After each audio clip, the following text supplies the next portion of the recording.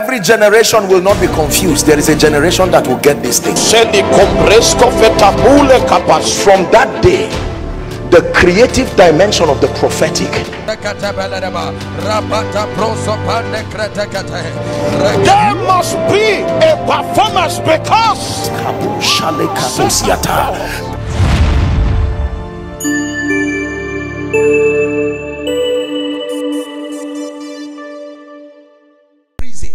the first scriptural reason why we need the anointing in our lives is so that we can have the empowerment to subdue the forces of darkness that fight our destinies and that fights the purposes of God. NIS, do you know that God has a plan for this service? And do you know Satan is aware of that plan too? And do you know that if not resisted, Satan will fight tooth and nail to see that God's divine destiny for you, as far as your work in NIS is concerned, does not come to pass? But that is the assignment of the anointing. The anointing is the agency that enforces compliance. It ensures that the speakings of God comes to pass in spite of the devil. Psalm 66 verse 3. Say unto God, how terrible art thou in thy works. It says, through the greatness of thy power, thine enemies shall submit themselves to thee. It takes more than grammar. It takes more than human connections. It will take power to keep the devil at bay. Apostle, but you see, in this commission, I'm a sincere person, but I'm always being victimized. I hope that I'll be able to talk with a few people so they can help me. No, sir.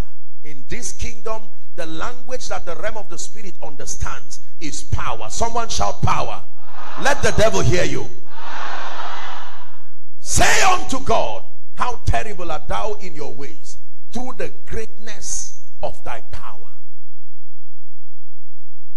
As hard as a metal is, fire does not run away from it. When you put that metal, the fire may look weak. You can't hold it, but let the metal rest there. And as long as it rests, the fire does not change. Something begins to happen to that metal until the metal becomes like liquid. He makes his angels winds and his ministers flames of fire. So when the devil drops anything upon you, you are not the one who is changing. Sooner that situation begins to squeeze until it gives way. If you believe me, say amen. Say amen again. We need the anointing to subdue powers. Let me tell you the truth. Whether you believe it or not, whether you agree or not, there are powers territorial. There are powers by bloodline. There are powers by reason of you being on the side of Christ. There are powers by reason of what you are doing. There are powers by reason of your calling that fight you. It takes power to keep them at bay. Apostle, have been delivered from every curse in my family. Congratulations. What of the attack that follows your call? What of the attack that follows your being a believer? Do you not know the day you declare the Lordship of Jesus, you have drawn a line in the realm of the Spirit?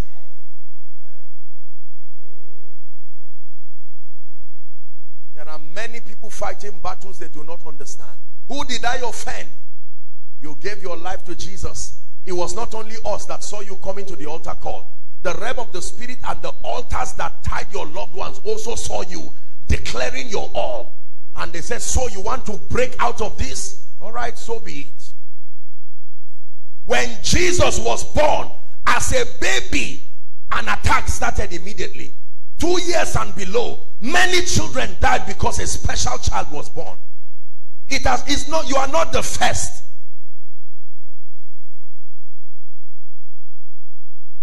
As soon as Joseph got to Egypt, that would be the place of his prophetic destiny. Immediately, Satan began to program a woman who came and put him in trouble. And they did not know that the wisdom of God was playing out through that attack until he finally became a prime minister. Please, if you have been rejecting empowerment because you think this thing is just for Pentecostals or just for men of God, preachers, missionaries, apostles, pastors. No, you will live in you will allow the devil defeat you in this end time. You need genuine spiritual power. When I say power, I'm not talking of falling down, standing up. The force that compels compliance. Satan is stubborn by nature. The first time God spoke, Satan came to man and said, did God say? When he came to Jesus, he said, are you really the Son of God? He will come to you. Are you really blessed? Is it really true that you are free from that yoke? You are not the one who is supposed to answer him. That is the ministry of the anointing. The anointing has been mandated to answer the stubbornness of Satan.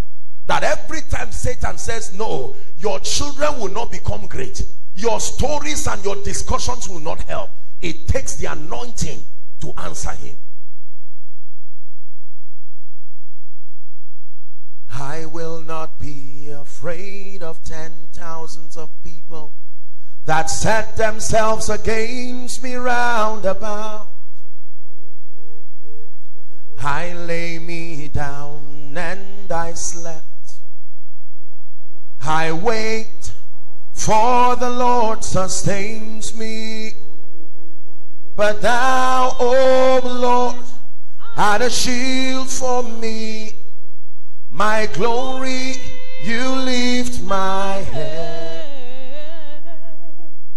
But thou, O Lord, art a shield for me.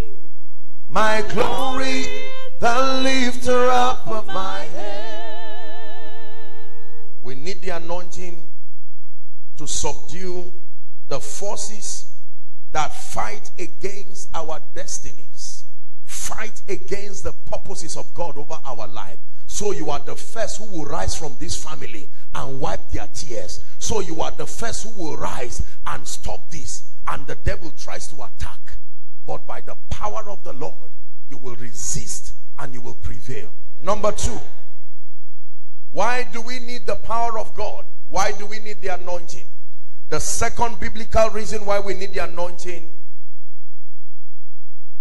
is so that we can fulfill our God-given assignments. So that we can fulfill our God-given assignments and advance the purposes of the kingdom. Please write. So that we can fulfill our God-given assignments. Everyone has a God-given assignment. But it takes power to fulfill that assignment. Jesus himself spoke to the disciples and said, tarry ye in Jerusalem until ye be endued with power. Tarry. Tarry. That means do not be in a rush to move. I know you have zeal. I know you want to do everything in a hurry. But tarry until you are endued with power from on high. So that we can fulfill our God-given assignments or God-given destinies and then advance the purposes of the kingdom. Jesus himself said, I will build my church. And he says the gates of hell shall not prevail against it.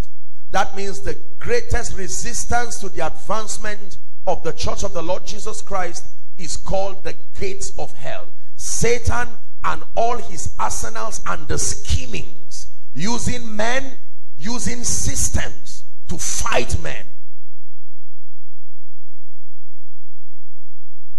Is someone learning? So we need the anointing. It is a risk to try to take on this destiny adventure just with the knowledge of where you are going and without the empowerment to get there. It will be the same thing as knowing, for instance, that you are supposed to go to, say, let's say, one of the parastatals here in Abuja, to drive and go down there. Maybe somewhere in Jabi or in Wuse. And then you have a car, beautiful car, but there is no fuel. How in the world do you intend to get there? The beauty of the car does not become fuel. No matter how wonderful the car is, it will need that fuel.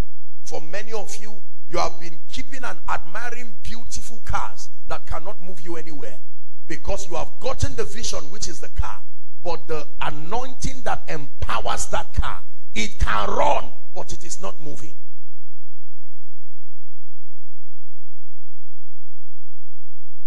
Hallelujah. So we need the anointing. You need the anointing. You need empowerment. Most of us have bottles of oils in our house, but we do not have the anointing. Because I told you earlier on, the power is not in the oil. Listen carefully. The power is not, I pray for oils and all of that. So I'm not demeaning these things, but I'm saying primarily the custodian of the anointing, the administration of the power of God resides within the office of the Holy Spirit. Acts chapter 1 and verse 8. Let's begin to tie up because I want us to pray. And this afternoon there will be an impartation. In fact, it is the same oil that we're going to use. If we have it, do we have that oil? Please, we can bring it and just keep it here. Let it just soak in this glory, because something must land upon your head this afternoon. In the name of Jesus Christ.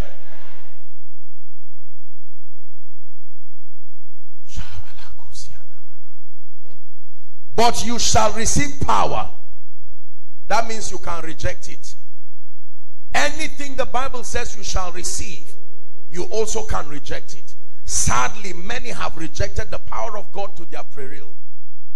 You shall receive power. After that, the Holy Ghost is come upon you, and that this power will make you to become witnesses to me, both in Jerusalem, Judea, Samaria, and to the uttermost part of the earth. It takes power to be an effective witness. Hallelujah. Please, I'd like you to rest once and for all in this understanding that you need power. There are people here who are in ministry. You need power.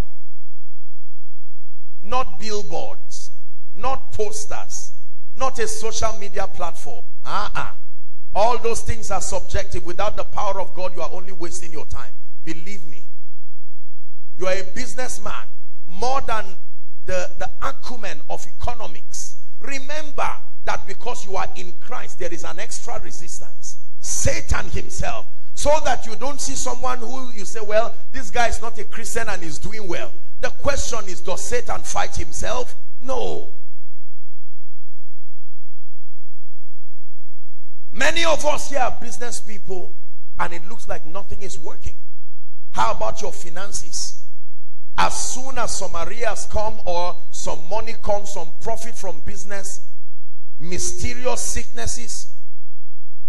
One stubborn child goes to do something and you hear that they are calling you in the police station, and you have to now carry a sizable portion of that money. You almost want to look at the child and kill him and not know what to do with him for being stubborn and bringing this kind of wastage. And before you know it, the entire money is gone. It is demonic. You need the power of God. How about disfavor? How about shame? How about reproach? How does someone just sit down and hate you? I hope you know it's not normal. I don't know what it is about you, but I just hate you. And for as long as you are in this office, you will not rise. The person who is speaking may just be speaking humanly, but believe me, there is an empowerment making that person have that kind of hatred.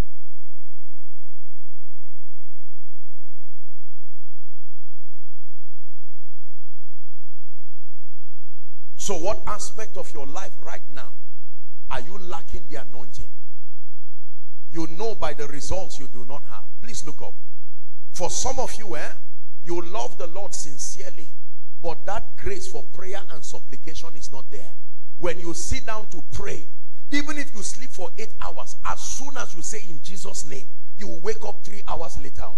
Because the devil knows that for as long as it does something to your prayer life, you've tried putting your legs in water like you are writing exams, you've tried lying down on the bed, even while you are standing, you will still sleep. It's an attack.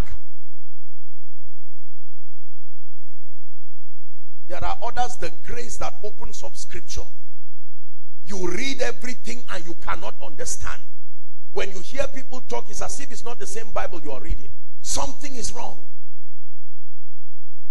How about favor? I'm listing this area so that you will know the one that concerns you. There are many of us, easy things become very difficult because the empowerment is not there.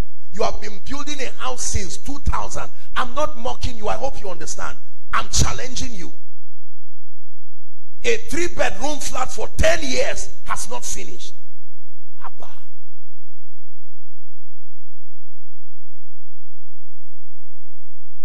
That is not the way God works. There are some of you, in a whole day, trouble must come and meet you. Whether you meet it or not. You will make mistake and call the wrong number and they will insult you.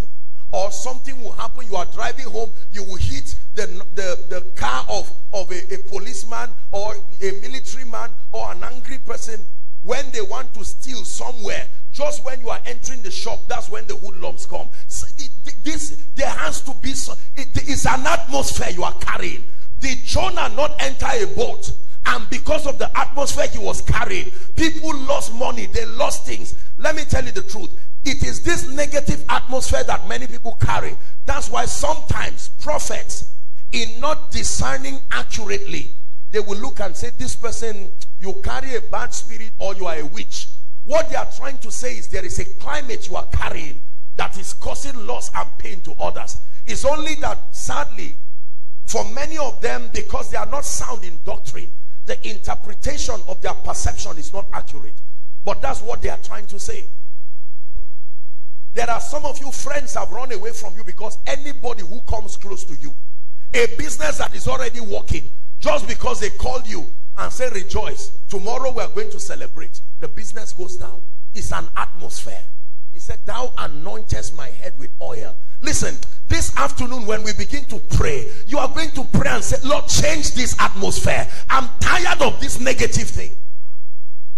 Good people keep living your life because they have discerned that there is something you carry. They employ you and the company goes down because you are there.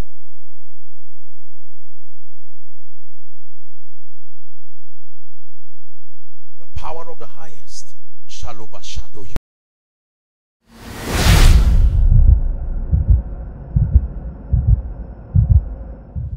Thank you for watching our entire video today. If you feel you can bless someone, please join us and spread the gospel by sharing this video on your social media.